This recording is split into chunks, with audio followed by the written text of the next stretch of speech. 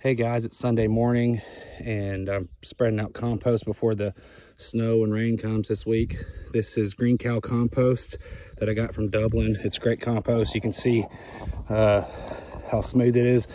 It's just good compost.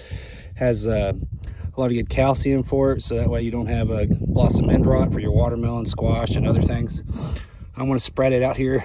This is my watermelon patch last year. I've already tilled it twice, but I want to spread it through here, smooth it out and till it again. And I probably won't plant until April, and that way it gives about 2 months for that compost to activate into the soil. Anyways, that's also why I'm kind of looking for a manure spreader. So if you have a manure spreader that you're not using, you'd like to sell it, please contact me, because I have things like this that I'd like to spread that compost across. Also, I'd like to spread it across my coastal field here. And anyways, today it's cold, it's wet, and I'm poor, and I have an open cab tractor, and I'm going to spread it with that bucket, grade it with that blade, and then come back with my tiller and till it all in. So anyways, Green Cow compost in Dublin, go get you some. So, well, I got it kind of spread out, and I gotta take my rake and shovel and smooth it out and throw it out. I saved about 2 bucket loads left to hit the spots after I smooth it out a little bit with the rake and shovel, and you'll see how it looks. There's my rake, and there's my shovel. There's old Annie.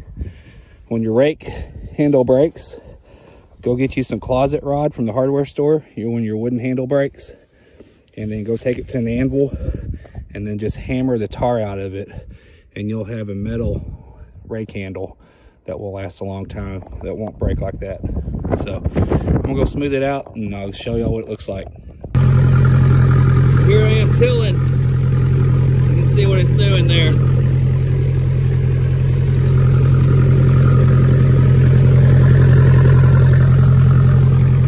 Anyways, just tilling the garden, get that compost in, let the freeze kill the root systems.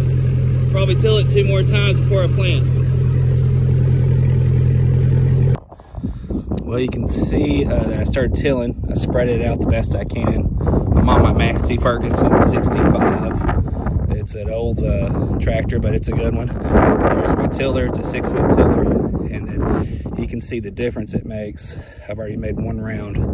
You can see right over there where I came back around. There's the compost spread out.